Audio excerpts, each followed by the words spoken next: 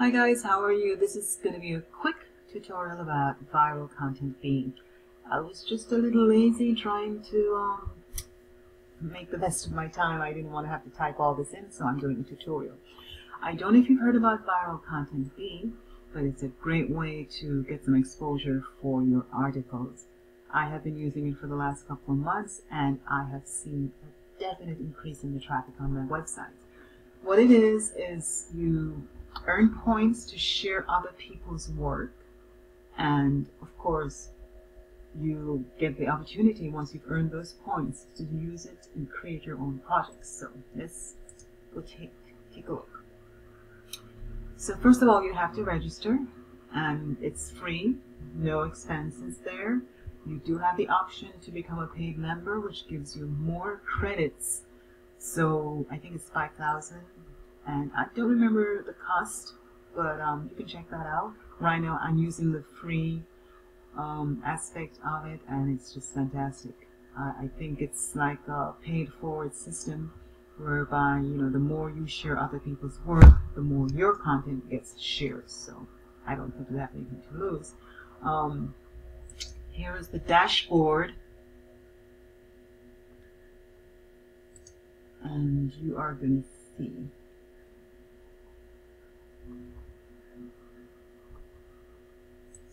my computer is a bit slow.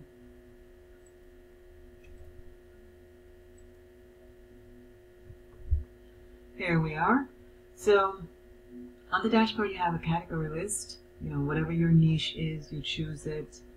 And just a little tip.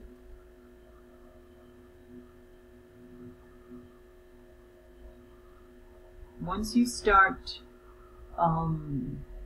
earning credits,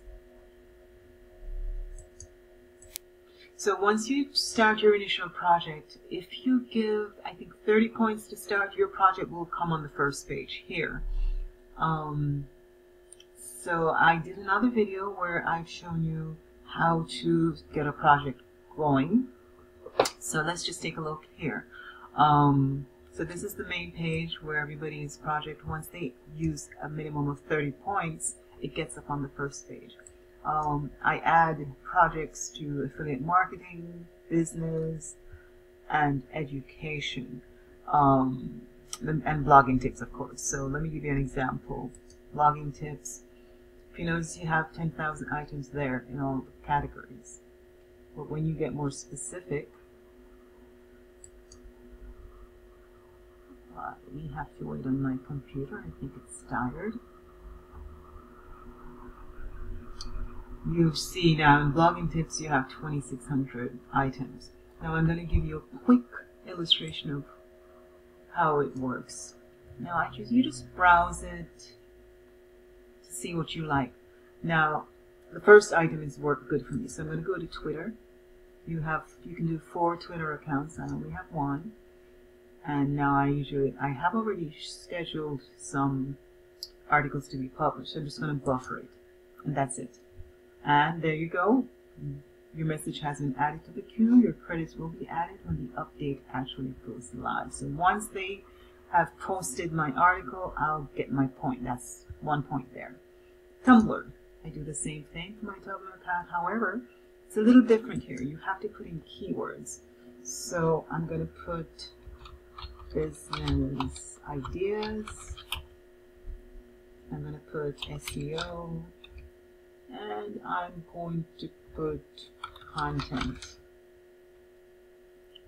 I didn't spell it correctly. And then now I'm going to buffer it.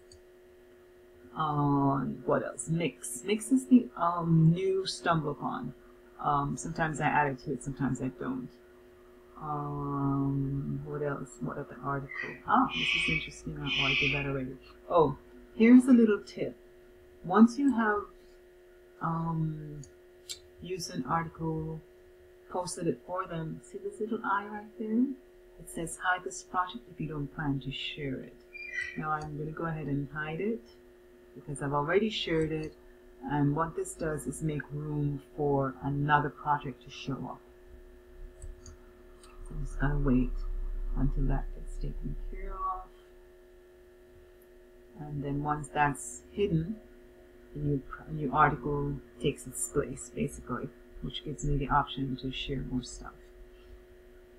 And as you can see, I've shared quite a lot. The Mix, I'm still having a little challenge with sharing the articles from this site to Mix. That's why you'll see I've shared everything else except Mix. So I have to fix that. What else is there?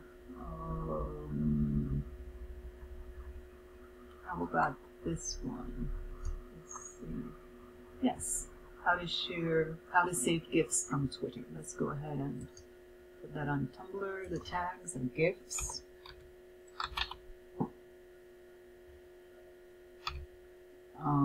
What's another thing?